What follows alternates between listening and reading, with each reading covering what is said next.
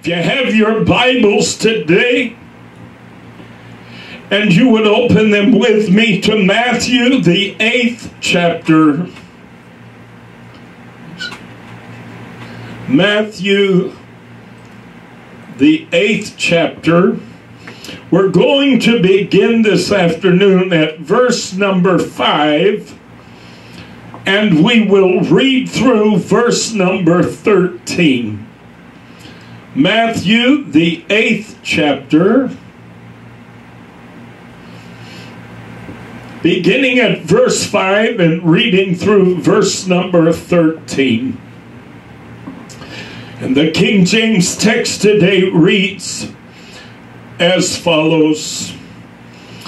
And when Jesus was entered into Capernaum, there came unto him a centurion, beseeching him, and saying, Lord, my servant lieth at home sick of the palsy, grievously tormented.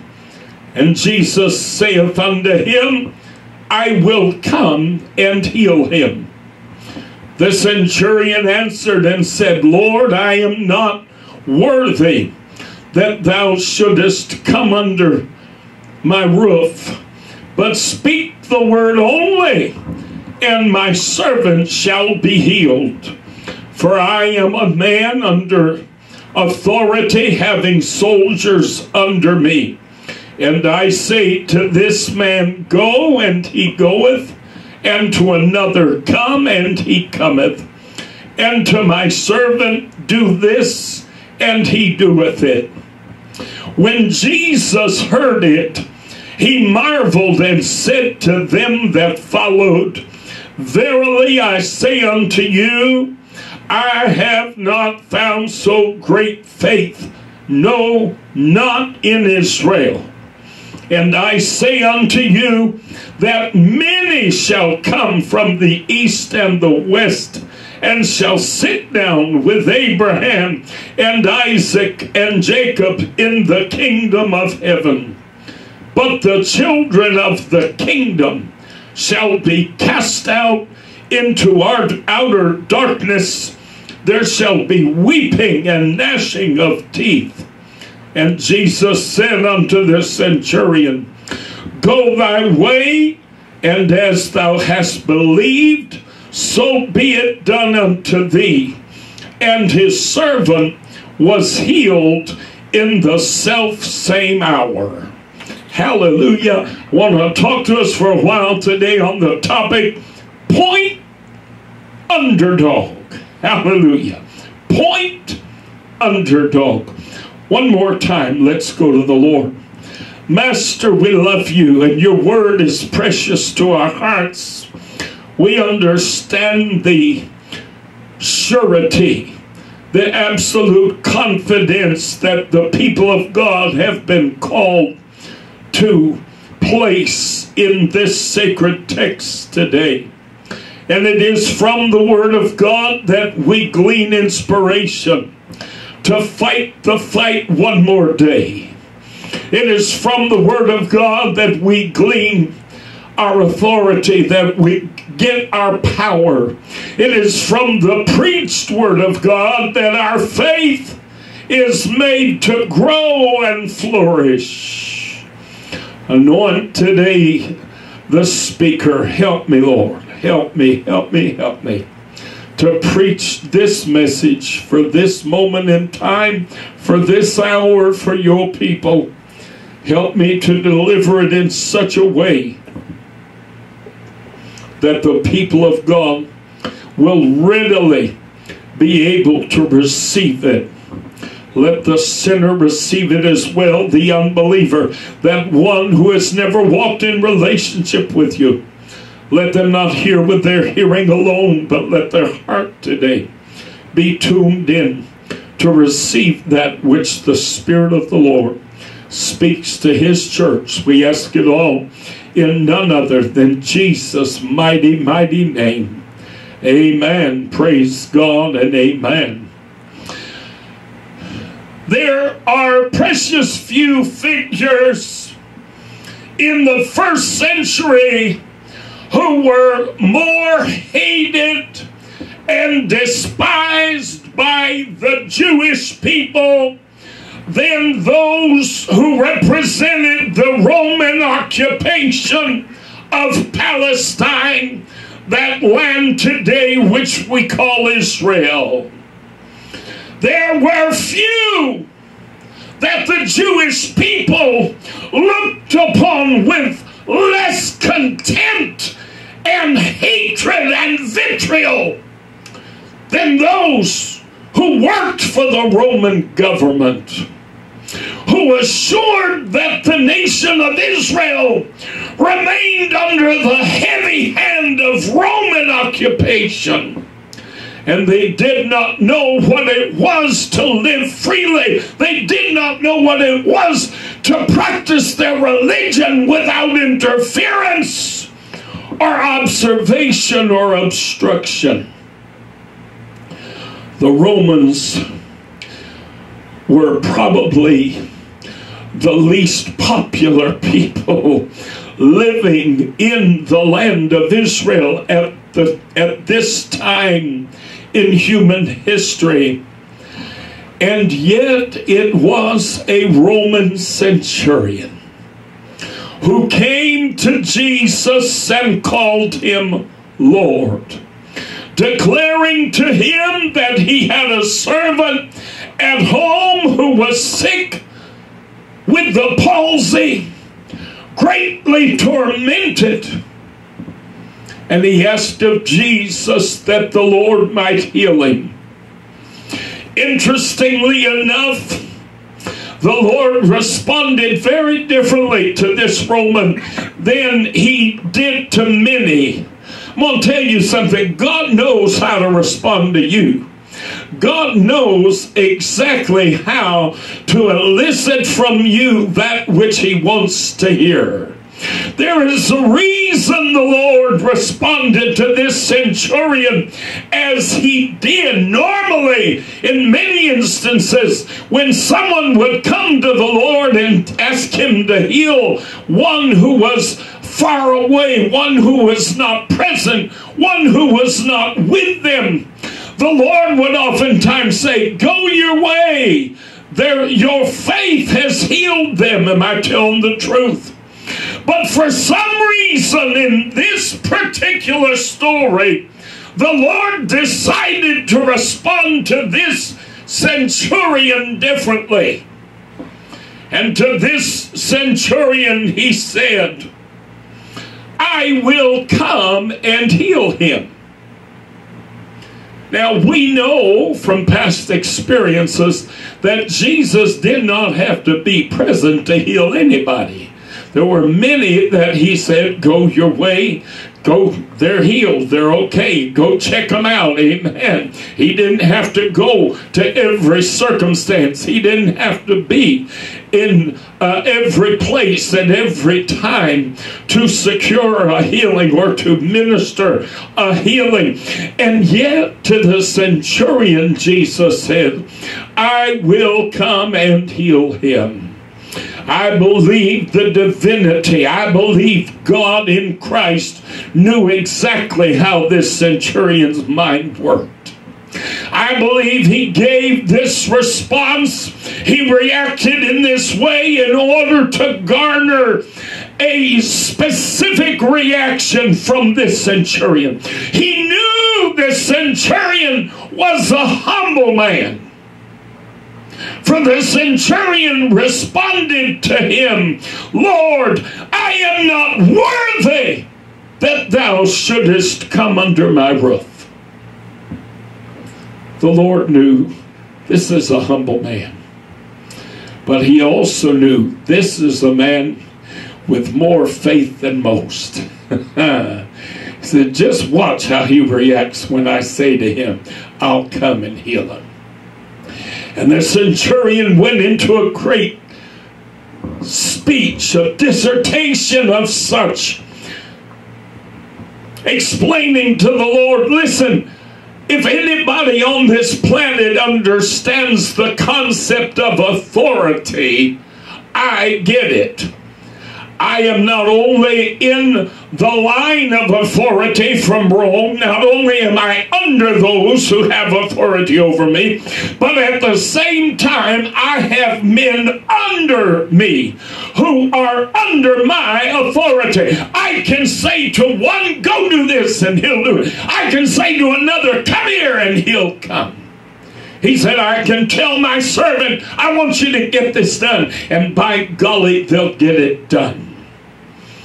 He said, I understand authority. He said, I also know you don't need to come to my house. Oh, hallelujah. He said, I know you don't have to come to my house. He said, you've got authority. Glory to God. He said, you've got authority that transcends any authority I'll ever have. He said, all you got to do is speak the word. Glory to God. He said, all you got to do is say it, because your authority stretches out and it literally touches demons. Your authority is able to touch sickness and disease. Your authority is able to be exercised simply through the word of your mouth. Who else do we know from the word of God who's able to create and destroy with nothing more than the word of his mouth? I'll tell you who. He's called Jehovah in the Old Testament. He's called Jesus in the New, and we call him God. Hallelujah. Woo!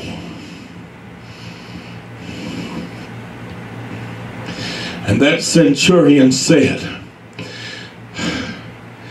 to the Lord, you've got the authority of the divine. You've got supreme authority. You don't have to be somewhere to make something happen.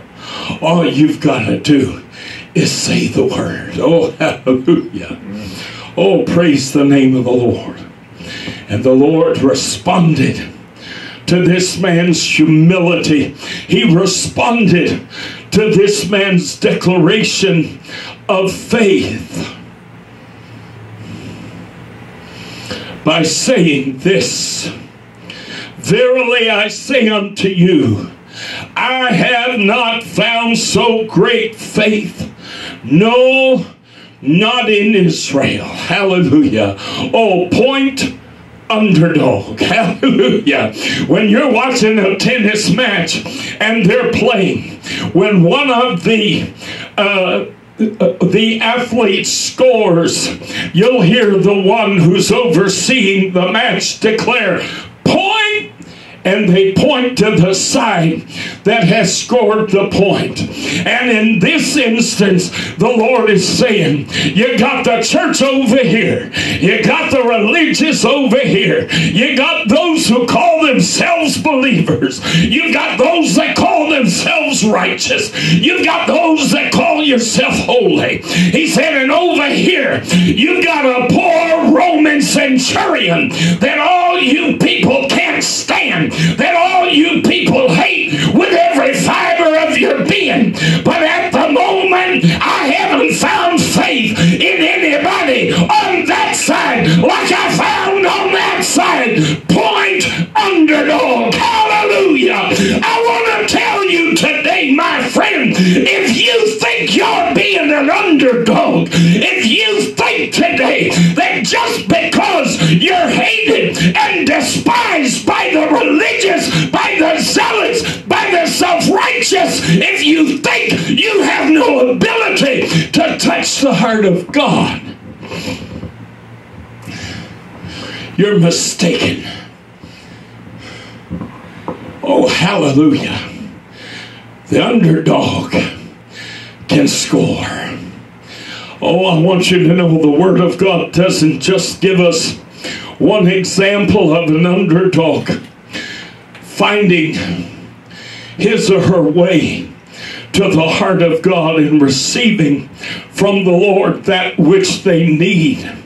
In Matthew chapter 15, verses 22 through 28, we read the following, and behold, a woman of Canaan came out of the same coasts, and cried unto him, saying, have mercy on me, O Lord, thou son of David. My daughter is grievously vexed with a devil. But he answered her not a word. And his disciples came and besought him, saying, send her away, for she crieth after us.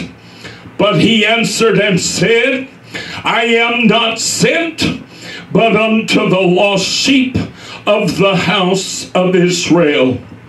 Then came she and worshipped him, saying, Lord, help me. But he answered and said, it is not meet to take the children's bread and cast it to the dogs. And she answered and said, and she said, truth, Lord, yet the dogs eat of the crumbs which fall from their master's table. Then Jesus answered and said unto her, O woman, great is thy faith. Be it unto thee even as thou wilt. And her daughter was made whole from that very hour. Oh, I want to tell you today, sometimes the underdog can score.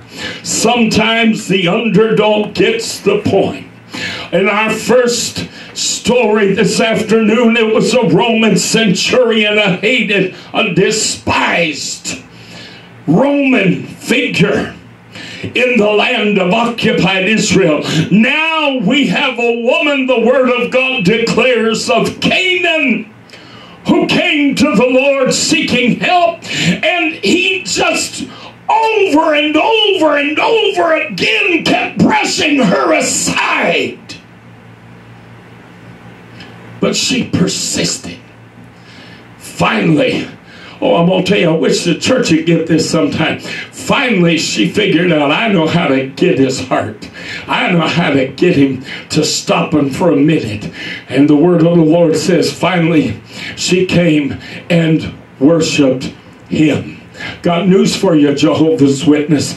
If Jesus had only been a man that God created for the purpose of dying on the cross and yada yada yakety yak, this would have been heresy, and God would not have permitted it. The Word of God declares plainly, thou shalt worship the Lord thy God, and him alone shalt thou serve.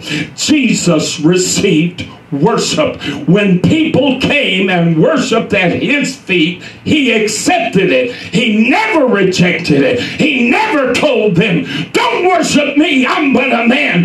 Peter did, John did, but Jesus didn't. Hallelujah. So your doctrine is false and foul.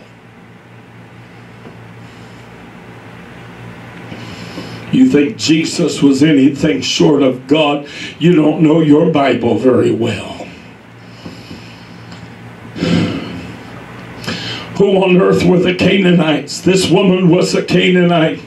According to the Word of God, Canaanites descended from Noah's grandson, whose name was Canaan. Canaan was cursed through his father Ham, after Ham, who was a son of Noah, got drunk and saw his father naked, if you recall, in his tent in Genesis 9:18 through 24. Therefore, the Canaanite people were descendants of Canaan, who was a son of Ham, who was a son of Noah, who had been cursed.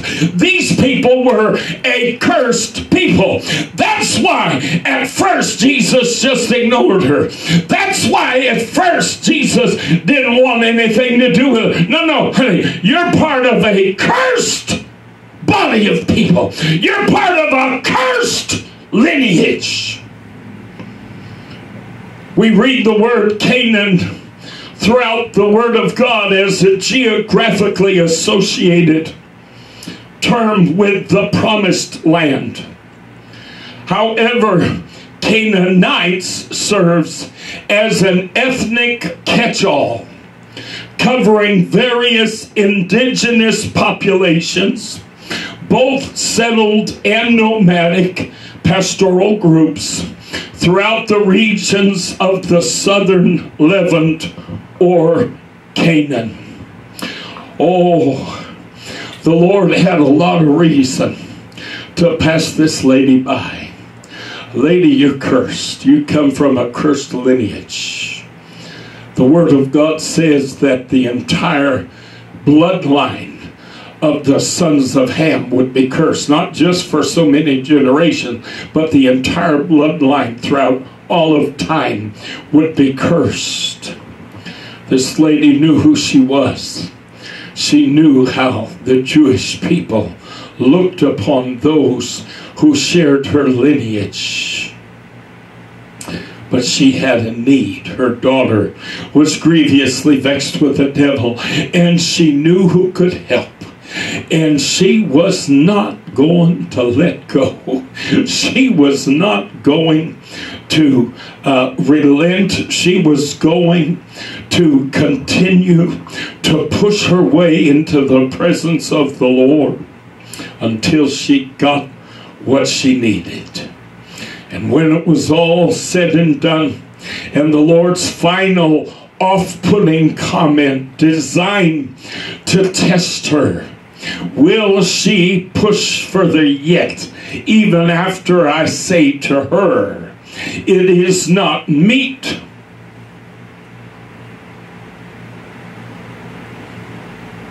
to take the children's bread and cast it to the dogs. You see, the Canaanites were viewed as dogs. He just called her the N-word. Literally. That's a term she was familiar with. We're a cursed people. People look at us as though we're subhuman. They look at us as though we're dogs. That's what we're called. People would frequently refer to folks like the Canaanites as well as the Samaritans as dogs. And he said, you don't take the children's bread and throw it to a dog. She said, yea, Lord, but even the dogs get to eat of the crumbs which fall from the master's table. She said, you know what, Lord, I know that I may not qualify for the bread, but I'll tell you, even where I'm at, I can benefit from the crumbs. Honey, I want to tell you something. God's crumbs are better than the biggest, best meal the devil ever served. Hallelujah. Amen. Oh, I want to tell you, all you got to do is get hold of a crumb, and God can heal your body. All you got to do is get a hold of a crumb, and God can deliver you from demons. All you need is to get a hold of a crumb, and God can set you free from your addiction. All you need is get hold of a crumb, and God can save your soul, sanctify, fill you with the Holy Ghost and power, and set you on a pathway to glory. I'm here to tell you today, my friend, that this little lady who qualified as an underdog heard heaven declare, point underdog. Hallelujah. As Jesus declared, oh woman, great is thy faith. Be it unto thee even as thou wilt. Hallelujah. And her daughter was made whole from that very hour. I'm going to tell you, you know why I'm perfectly comfortable being an LGBT believer, and I'm perfectly comfortable coming into the house of God and worshiping God and doing everything in my power to live for God and to serve God. And I couldn't give a flying fig what all the people on this side of the net have to say. I don't care about the religious. I don't care about the zealots. I don't care about the scribes and Pharisees. I don't care about the hypocrites. I don't care about the self-righteous. I could not care less about anything they have to say. I may be an underdog, but I know that an underdog can score. Hallelujah. Because God honors our faith. This whole journey is about faith. Not about where you come from. Not about who your daddy and mama were. Not about what you're able to do or not do. No! It's about what you can believe. Can you believe the promise of God that whosoever believeth on him shall inherit everlasting life? Can you believe that or can't you? I believe it. John chapter 4. We talked about her last Sunday, the woman at the well, the Samaritan woman at the well that Jesus had an encounter with. I go further down in the story than we talked about last week. John chapter 4 verses 28 through 30, as well as verses 39 through 43. I'm doing that so we're not reading just one very, very long passage. The woman, after her meeting with Jesus, then left her water pot and went her way into the city, and saith to the men, Come see a man which told me all things that ever I did. Is not this the Christ? Then they went out of the city and came unto him. Oh, hallelujah. Ooh. God used a woman who'd been married 5 times and was living with a man she wasn't committed to announce the arrival of Messiah to the Samaritans. Oh, hallelujah. Jesus told his disciples, and as you go, preach, saying, the kingdom of heaven is at hand. Heal the sick, cleanse the leper, raise the dead, cast out devils. Freely you have received, freely give. But the word of God tells us, he told them, do not go to the cities of Samaria. What, Lord? Were you going to exclude them because of the long-standing hatred between the Jews and the Samaritans? Were you going to exclude them, Lord, because they are not full-blood Jews, but rather half-breeds, looked down upon by all of Israel, hated, despised? Are you going to exclude them from the way of salvation, Lord, because of who they are? No, I just have another plan. See, I don't want you 12. I don't want y'all going and telling the Samaritans about the arrival of Messiah. I have other plans. What were those plans? He was going to have a meeting with a woman. Oh, God don't allow women preachers. The Word of God doesn't permit women preachers. You're full of crap. If it weren't for a woman preaching Jesus, all of Samaria would have never heard of Messiah. God purposely chose that woman at that well to be the messenger for the people of Samaria. She went to the men of the city. They then went out of the city and they came unto Jesus, down to verse 39. And many of the Samaritans of that city believed on him for the saying of the woman. They believed on him because of her testimony. Hallelujah. Which testified, he told me all that ever I did. So when the Samaritans were come unto him, they besought him that he would tarry with them. Oh, this is unheard of.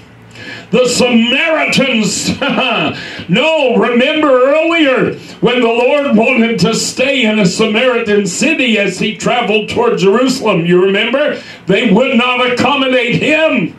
Oh, and the sons of thunder in all their self-righteous rage wanted to call down fire from heaven to consume those cities. But no, the Lord said, you don't even know what spirit you're coming from. I'm not come to destroy. We got preachers and churches today that are possessed of devils preaching a message that is hateful and harmful and horrible. And they don't even realize the spirit that they have is contrary to the Spirit of God, because the Lord did not come to destroy, but to save. The Lord said, oh no.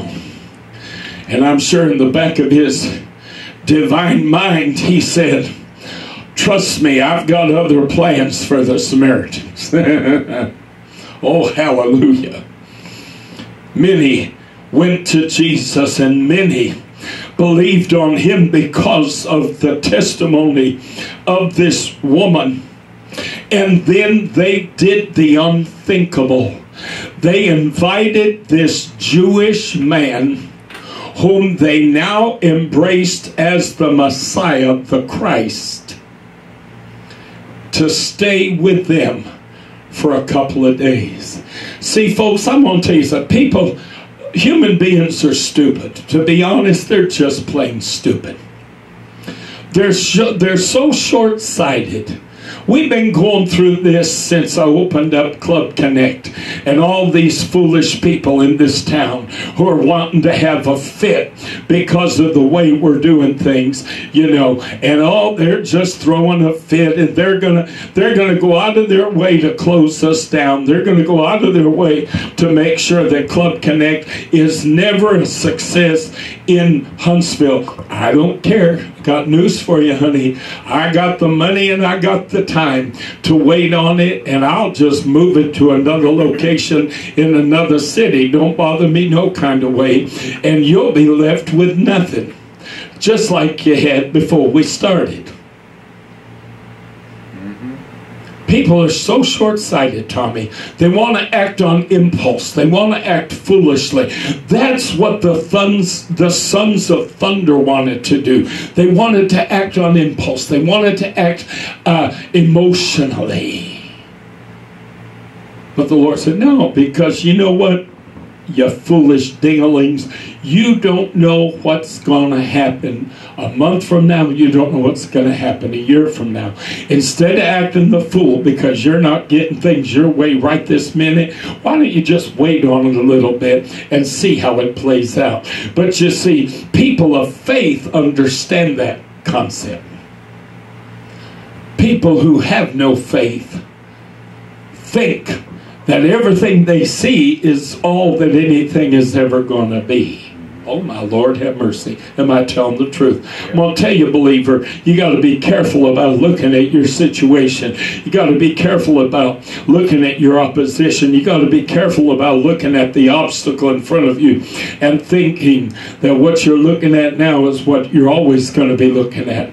No, there's a very simple saying that goes like this: things change. The seasons change. Circumstances change.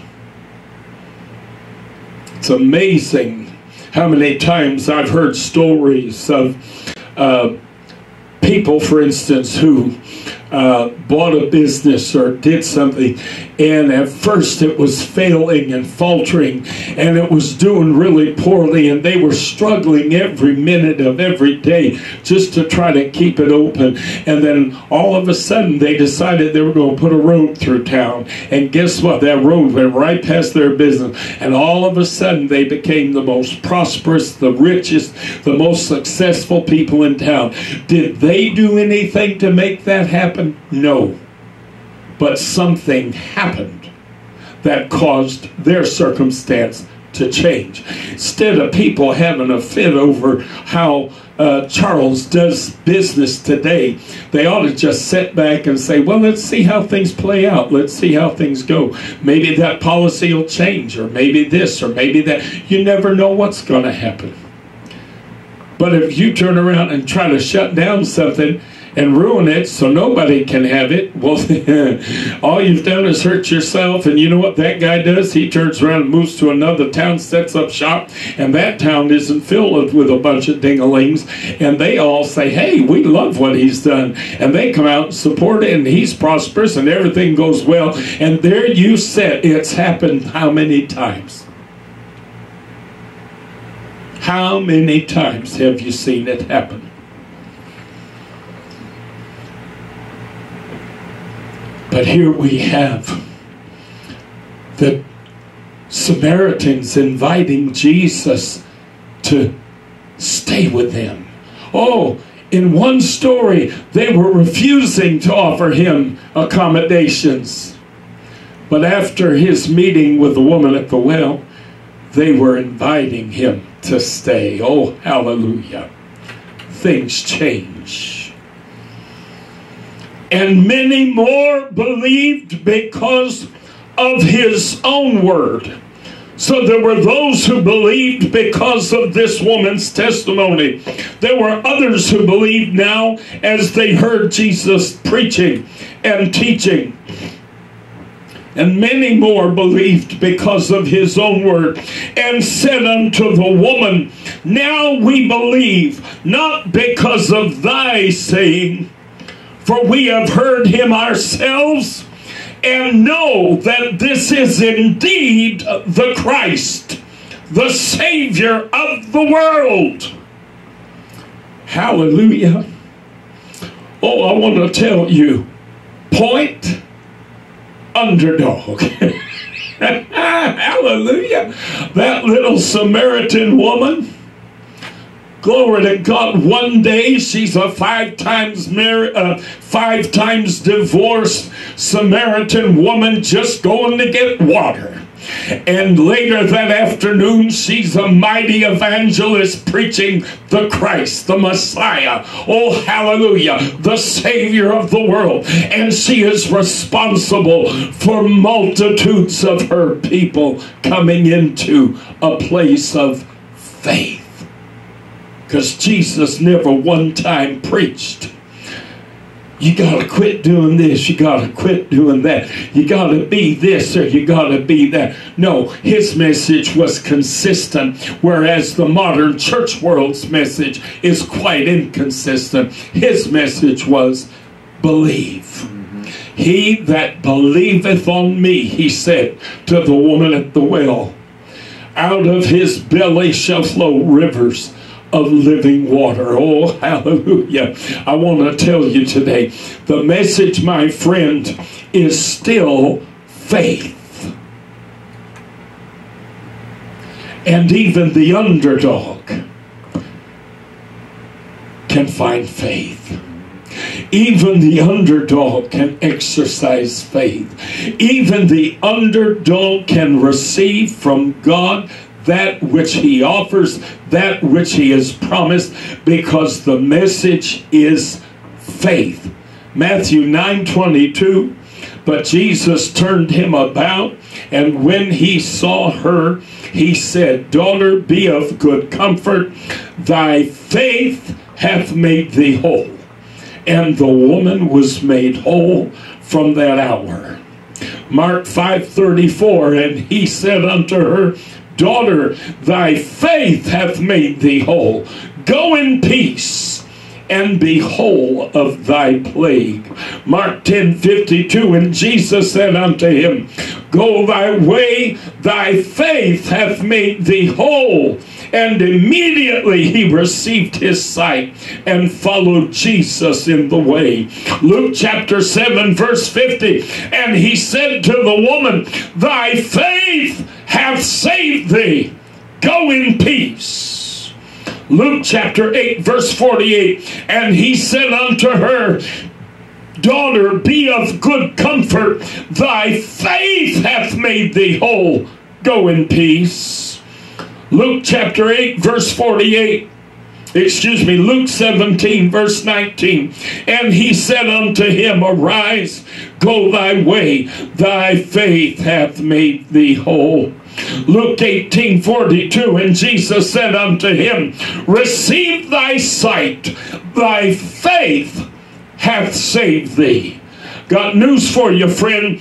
The message of the gospel has never changed, even though the message preached by the Southern Baptist Convention has.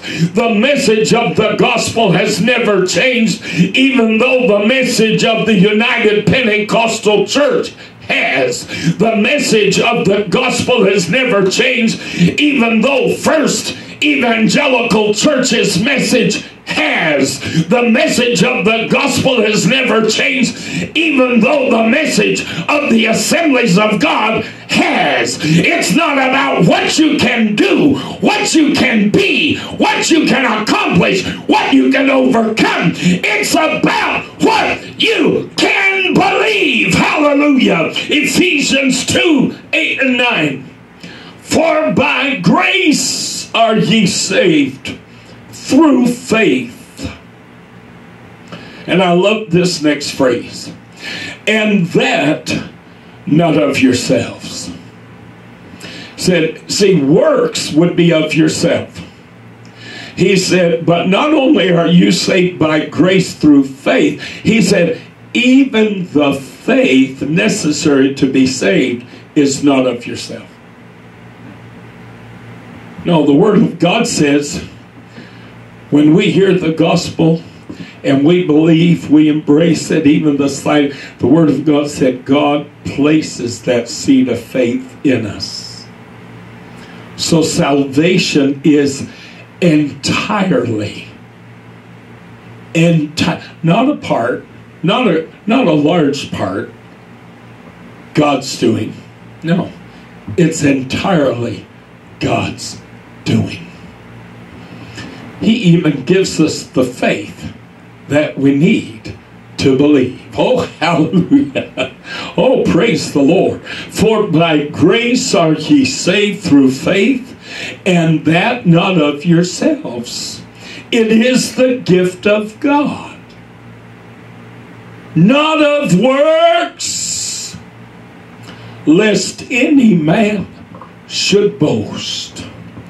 Oh, I'm going to tell you, we got people who run around and they call it testimony. They call it testifying.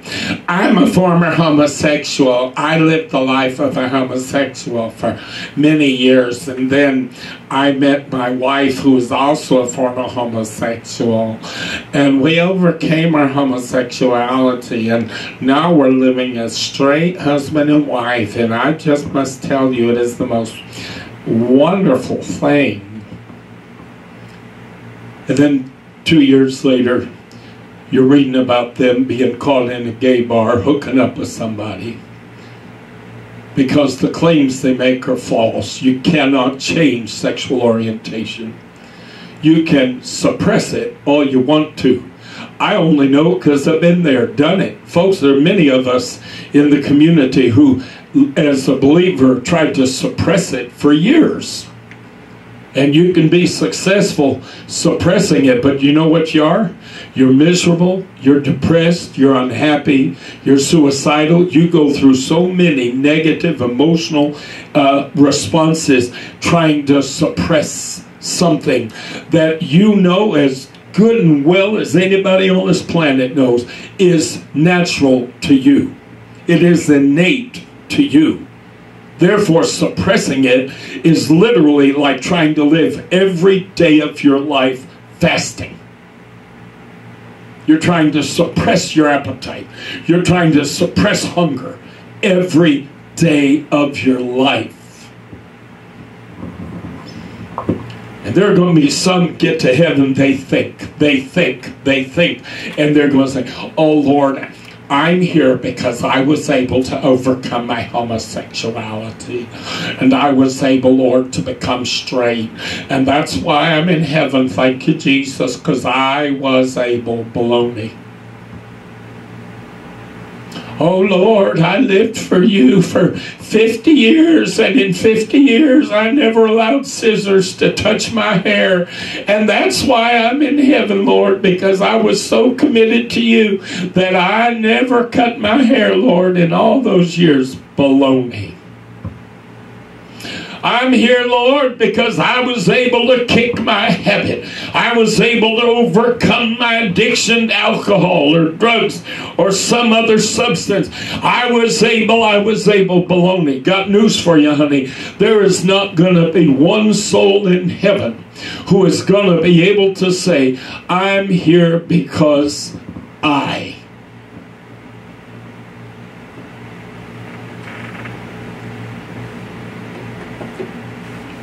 There will not be one soul in heaven, listen to me, who is going to make that 5-word declaration. I'm here because I. 4 words. I'm. If you do I'm instead of I am. I'm here because I. No, you're not in heaven because you did a bloody stinking thing. For by grace are ye saved through faith, that not of yourselves, it is the gift of God. Even the faith to believe this message was given to you by God.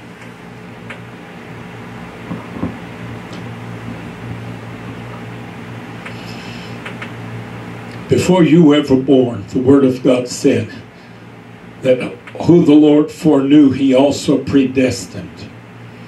Simply means this: God knew from the minute you were born that if the evidence was presented to you for the death, burial, and resurrection of the Lord Jesus Christ, whether or not that would be anything that you would accept or reject. He knew before you were born.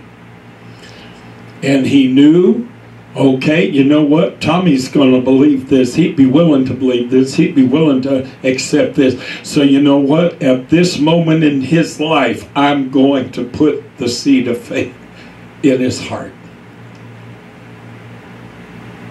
Because it's one thing. See, a lot of people don't understand. A lot of people accept the gospel, honestly, at a cognitive level. They accept it from a level of reasoning and thinking. If you think about it for a minute, it's not really that hard a stretch to understand that people could believe that there's a God. People could believe that God did this work, through this man, Jesus Christ, that he died and rose again. People say, well, no, you can't believe that at a cognitive level. It takes faith to believe that. No, it doesn't. There are people who believe there are aliens floating around on planet Earth. There are people who believe aliens come and plant life in mothers here on Earth, and their children are born half alien and half human. Am I telling the truth? Are they believing that from a place of faith because they have no evidence? Have they ever seen an alien? Have they ever seen a woman implanted with the embryo of an alien baby? No, they've never seen it. But they're believing, listen to me, they're believing what they've heard. They're believing someone else's testimony. They're believing what someone else is saying. Am I telling the truth? Well, I got news for you. The gospel's the same exact thing. We believe what someone else has said. There's not a one of us in the church today that can say we believe the gospel, except that we have to also confess, as the Apostle Paul stated, we have believed a true report. Hallelujah. We accept as a true and factual report that Peter, James, and John and the other 10 disciples remaining after Judas had killed himself were testifying that Jesus Christ had risen from the dead and appeared to his disciples, and we believe that message. Every single believer in the church is only here because we've believed what we've heard. Am I telling the truth? Yes, I am. Is it possible to believe the gospel at a, just at a human thinking level? Sure it is. Sure it is. Why do you think we got so many people who call themselves Christians who don't look or act anything like a Christian? The fruit of the Spirit's not present, so that means that the Spirit's not present. Because where the Spirit is, the fruit is. Jesus said, you shall know them by their fruit. Am I telling the truth? So you see, we've got a world today full of people who believe the gospel at a cognitive level, but there's nothing in them that really, really, really wants to live this thing. And God knows it. And for that reason, they were not given the gift of faith. But those who are sincere in coming to God, those who sincerely turn from sin and unbelief to faith in God, guess what? God honors that repentance with faith. Hallelujah. Praise the name of the Lord. When you stand before God in the judgment, my friend, He will never, never say, welcome to heaven, because you were able to fill in the blank. But I'll tell you what He may say for many of us. Hallelujah. He may say, point Underdog. Hallelujah. Praise the name.